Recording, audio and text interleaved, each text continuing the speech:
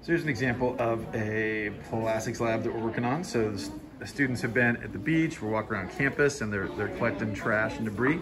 And so these guys are sorting their debris based on different categories. Look at this, very exciting, very exciting.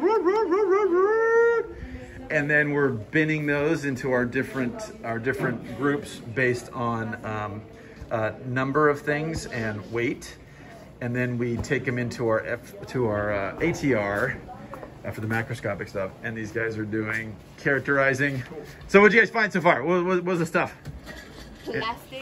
Plastic. Excellent. Okay, there you go. Oh, you got some styrofoam? Cool. Yeah.